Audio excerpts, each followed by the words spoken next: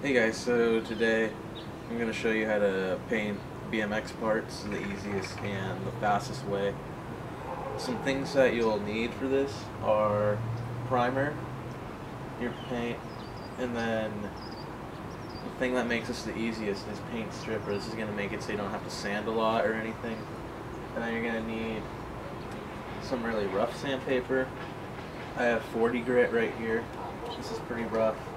And then you're going to want to have a really smooth and soft sandpaper, and I have 400 right here. Both of these work pretty well. Clear coat is another thing that you can use if you want to use it. It'll be just like you're painting or primering your part, but it gives it that extra gloss. I don't really want that extra gloss. It also kind of helps protect the paint if you really care, but I didn't have any laying around, so I didn't feel like buying any more. But that's the stuff I'm going to be using today to paint these forks. So the next part is getting your part in a safe spot to paint. You're going to want to either hang them or find something that you can put them on that won't tip over, and you're going to want to be able to paint the whole thing. You're not going to want to have to paint one half, then flip it over, and then paint the other half. It just doesn't come out that great. You can do that way if you want, but I wouldn't recommend it. For forks, like a traffic cone or any kind of cone, that's the best thing to do because it holds the steer tube in the hole, and then it stops right at the integrated spot right here. Okay, so now it's all secured. You're gonna want to get your paint stripper, and you're just gonna want to coat it in, and then after you coat that in, let it sit for about 10 minutes, and then I'll show you what to do after that.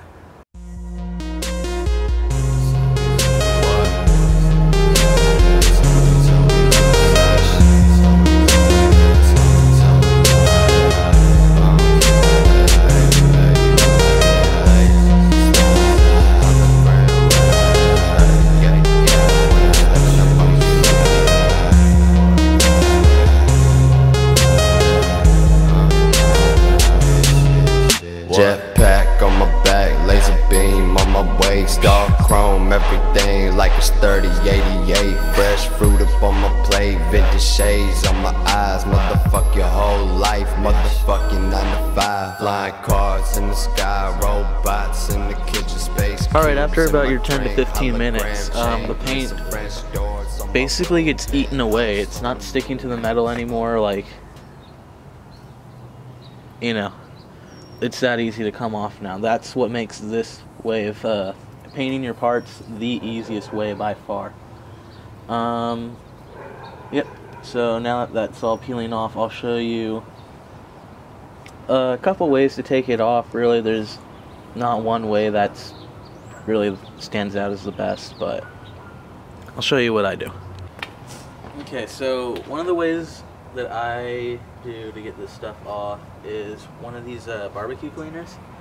You know, for any stuff that gets left on that's really hard to get off, you know, it has that like rough abrasive stuff. And then, you know, just to get the paint off, it has this nice like razor edge, and it just kind of scrapes it off. It's an alright method. You really don't want to touch the aircraft or paint stripper because it eats away at stuff. When it touches your skin, it really burns. You probably should wear gloves and a mask to do this, but I didn't have any. Another really good way to do it would be just like maybe some gardening gloves, and just you're just able to peel all this stuff off with your hand. But Dust on my shoes, asteroids in my brain, meteorites up in my chain. I'm a fucking universe when my shit go bling. White tee, looking like a franchise. so got all the stuff off. Looks like the front came out really good. You know, I'm not gonna really have to do too much there. Back, on the other hand, looks like didn't really get in there too well. So usually when you're using this stuff, you're gonna have to do it about 2, maybe 3 times. But since it's already weakened, you know, putting some back on should really be able to get the rest of this off. So just go ahead and repeat what you just did if it came out like this. Sometimes, very rarely, it'll come out all on the first try. You know, maybe if the part was already painted with spray paint by like a friend, or you did it and you just don't like how it came out and you want to redo it. But yeah, we're gonna go ahead and till I rest, bringing that fucking white noise. On the big dipper, sipping, mixing honey with my tea. Wake up in the nebula, fall asleep in the galaxy. Whoever's after me, promise they. Okay, so after waiting again for about another 10 minutes or so, it should just fall right off. Yeah. Falls off really easy. Makes life easy.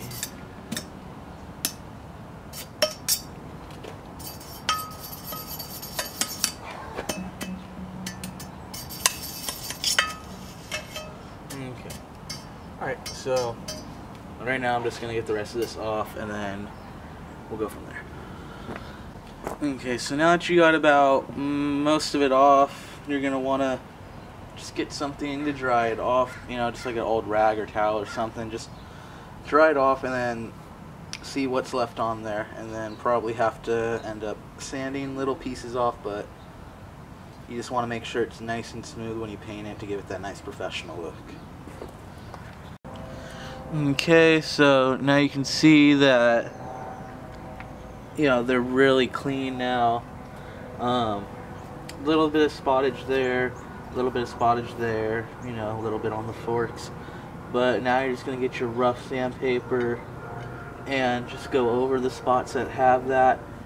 And then after you do that, you're going to want to get the smooth sandpaper, then go over the area, because you don't want there to be any like noticeably deep scratches. It'll come out in the paint and just won't look that good. So what you're just going to want to do is just start sanding. It should eat this paint off. It should eat the paint off really easy considering it's weakened. And then something else, you don't have to use that huge piece of sandpaper, you know, you're gonna probably just get a little piece, be easier. And then yeah, just start getting all of the big chunks of paint off. So this is what I was talking about. It'll leave these deep scratches in your part. So now you're gonna get the light sandpaper and just go over the area where all these scratches are.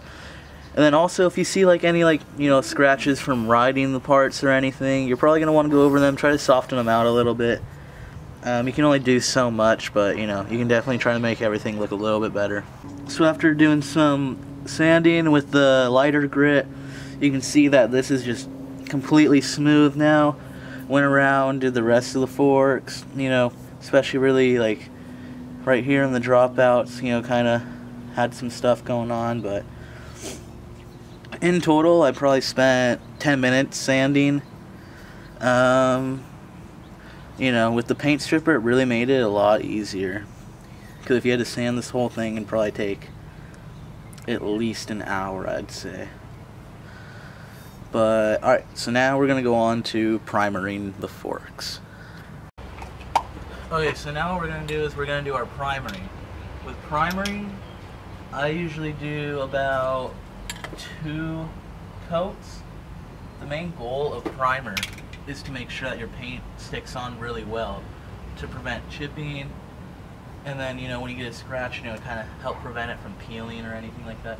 So primer is pretty important to do. You're going to want to do about 2 to 3 coats. I don't have a lot of primer, but I think I have enough to get what I need done. One thing I did forget to mention really quick is your first coat is going to be really, really light. You're going to probably still see some of the fork behind the primer, so don't worry about that. That's why you do multiple layers to make sure it's drugs, diamonds, all that shit just ain't a thing to me. Lace, beams, hologram rings, it's 3088 when I'm stepping on the scene. Lace, beams, hologram rings, it's 3088 while I'm stepping up on the scene like.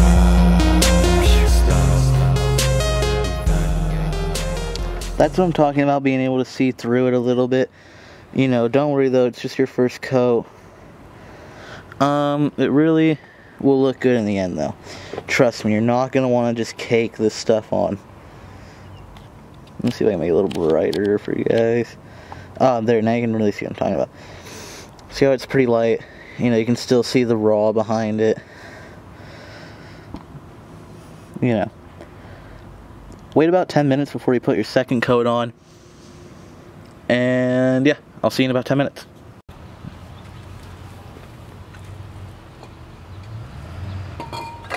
Alright, we're going to go ahead and put the second layer of clear coat on now. This one should make it so you do not see any fork left now.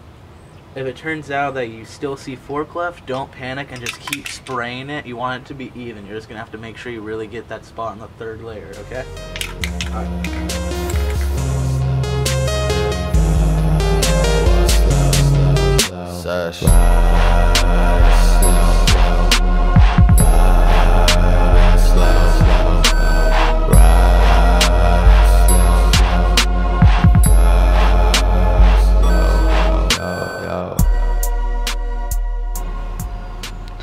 Alright, so now you can clearly see there's no raw material showing. So now I don't have any more primer, so I'm going to have to stop on 2 layers. I would recommend doing 3 layers of primer. So we're going to let this sit for about 10 minutes and I'm going to start putting down the paint. Alright, so now what we're going to do is we're finally going to start laying down some paint. Just like with primer, you're going to want to make it really light the first layer. Second layer, you shouldn't really see any more primer. I did black primer, so it'll be kind of hard to tell either way.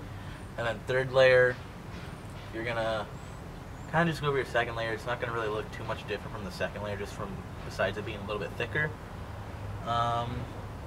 Yeah.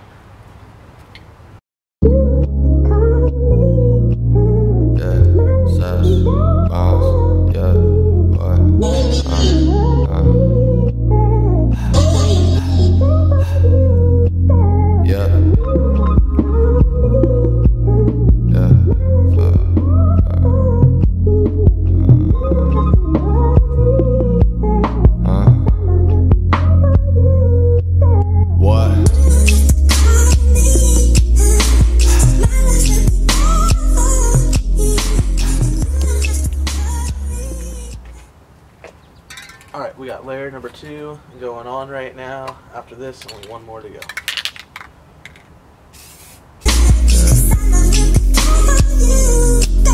What? White Marvin Gaye, no Glock, no K. Treat my blunts like bullets, take 1 to the face. Outside in the rain, on the ground where they play. Trench coat, wind blowing, drops dripping down my face. I don't claim, I don't bang, feet up, sipping tang, fan. Alright, we're going to do the third and final layer. They're coming out really good. Nice full color. So yeah. I'm a god, so they pray. I'm a legend's what they say. Turn the night into the day. Feel the bass trunk shake. Feel the fucking earthquake. Motherfucker, brand name. Wearing on my own clothes. Sesh written on the T. Sesh etched in my bones. Ice cream on the cone. Started melting and it froze. Safe to say I'm too cold. No shirt in the snow.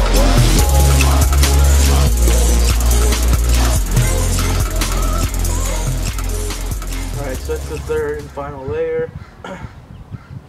Just gonna let it dry for a bit and then put them on later. Usually you want to let parts dry for about a day if you want them to come out like really good, or not a day but a couple days, like 3 or so. Then the paint will be fully hardened, be a lot less likely of it getting like messed up easily. But for the most part, yeah, that's how you paint a BMX park the easiest and fastest way. Really, probably took me an hour to do that, like an hour and a half or so. But you didn't have to wait around for like the paint to dry and stuff like that. It'd really be a lot quicker, but for the most part it was really easy. You know, the paint stripper makes it a lot easier. But yeah, thanks for watching.